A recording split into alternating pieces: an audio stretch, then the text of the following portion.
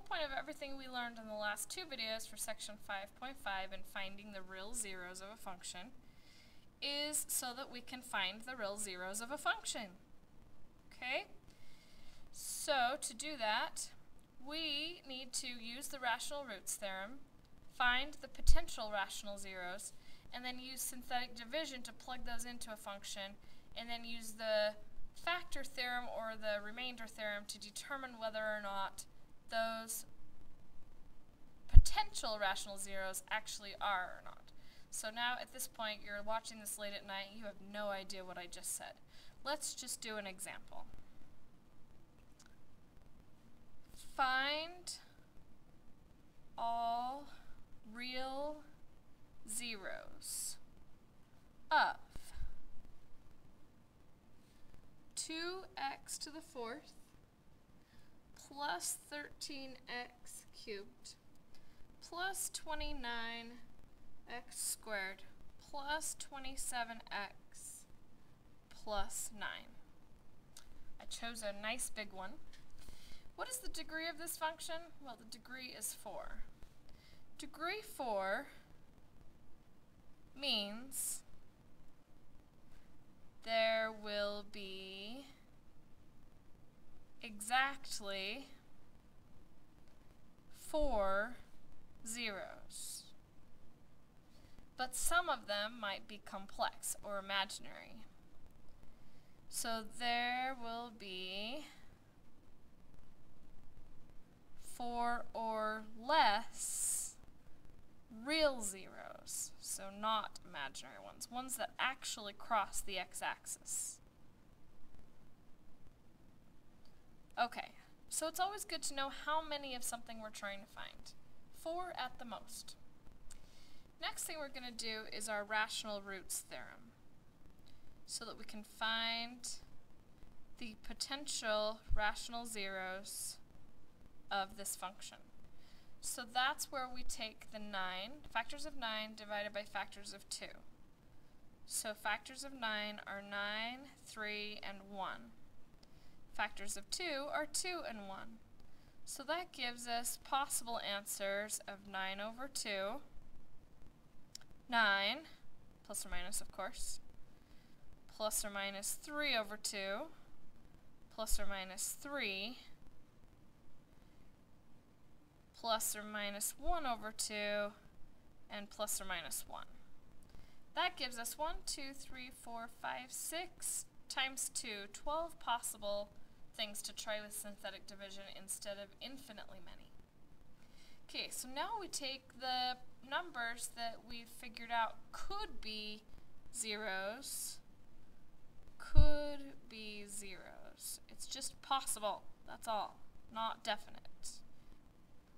Okay, and we start dividing them using synthetic division and see if they work. Let's try 9. I'm going to avoid the fractions at first because dividing with fractions in synthetic division is a little bit annoying. It does work, but just for the sake of ease, I'm going to try the ones that are not fractions first and hope that I'm not going to have to deal with the fractions later.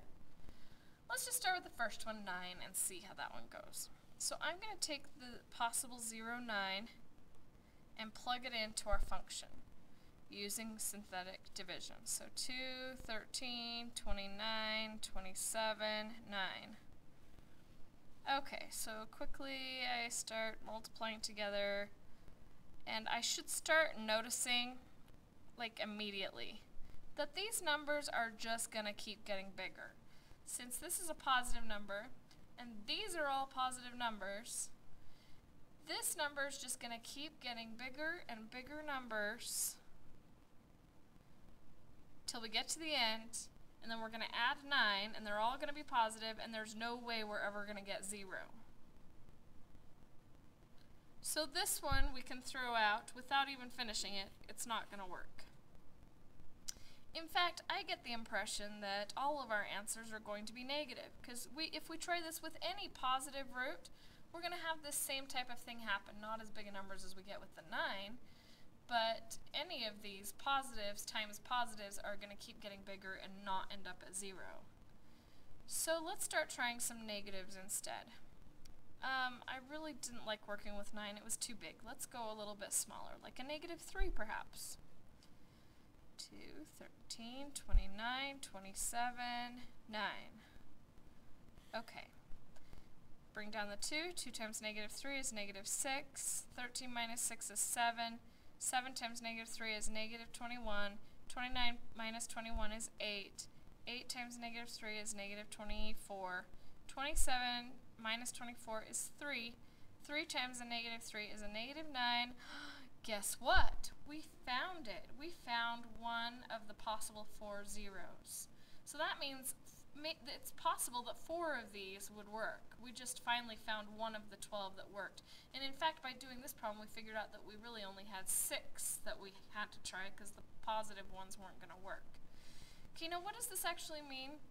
This means that x plus 3 is a factor, and we're left with 2x cubed plus 7x squared plus 8x plus 3.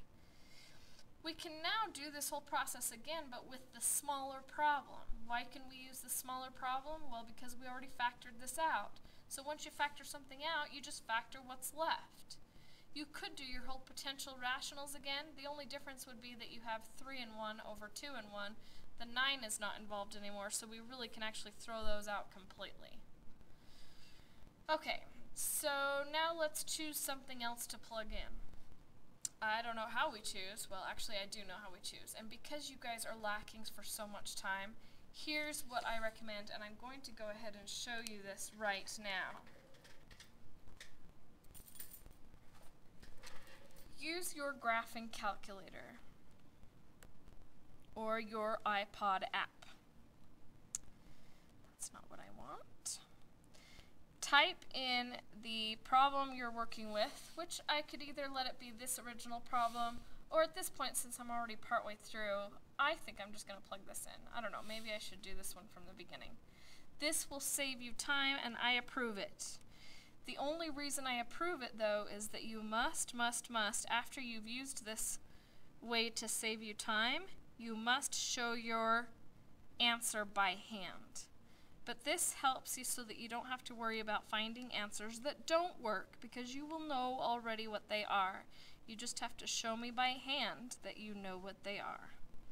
So there's our function going in here, plus 27x plus 9. Okay, so there I've typed the function in. Now I'm going to go to my window and just change it to standard. I absolutely know I can do standard because remember how my zeros are going to be between 9 and -9?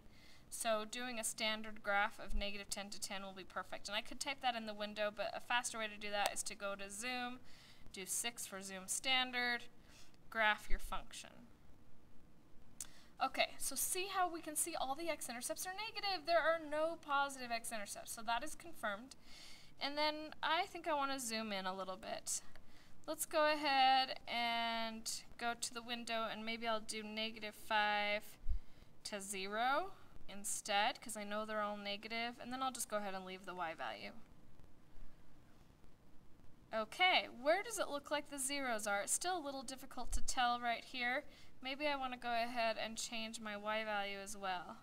So -5 to 5, perhaps? Okay, I still can't tell exactly what's happening here. I can definitely see that I have an x-intercept at -3. It looks like there might be an x-intercept at -1.5. It's also possible there might be an x-intercept at -1. So what graphing it does to save you time is to show you where those x-intercepts are, so those are the problems you're trying in your synthetic division instead of trying things that don't work. Saves a ton of time, and I approve as long as you show me the synthetic division to prove your answer. Okay, so I think I said that maybe -1 looked like it would work. So let's go ahead with this answer and try the -1.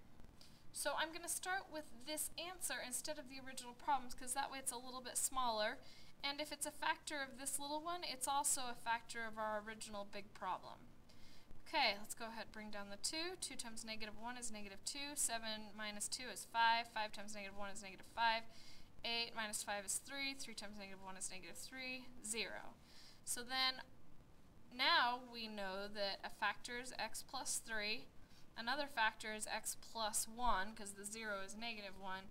And now we're left with 2x squared plus 5x plus 3.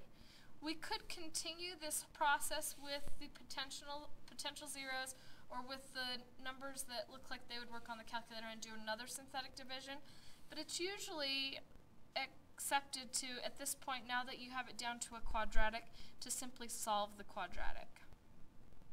Now, if you have a hard time solving quadratics, either by factoring or by quadratic formula, you might want to go ahead and use synthetic division again and try some more and see what works. But I'm going to go ahead and review solving this quadratic. I'm going to try solving it by factoring, but you could also use quadratic formula, and you will have to use quadratic formula in section 5.6. 2x squared plus, okay, this is our complicated factoring, so 2 times 3 is 6. Factors of 6 that add up to 5 are simply 2 and 3, so I'm going to rewrite those. So my 2 plus 3 is 5, and then I just have that 3 at the end. So I've taken that factor and rewritten it like this so that I can factor by grouping. So I factor out a 2, and I have x plus 1 left in there. And then I factor out a 3, and I have x plus 1 left in there. So that gives me factors 2x plus 3 and x plus 1. Alright, well there's 2 more factors. So that means that there's 2 other zeros that go with that. Negative 3 halves and negative 1. Wait, didn't we already get a negative 1 for a 0? Well, that just means it has a multiplicity of 2.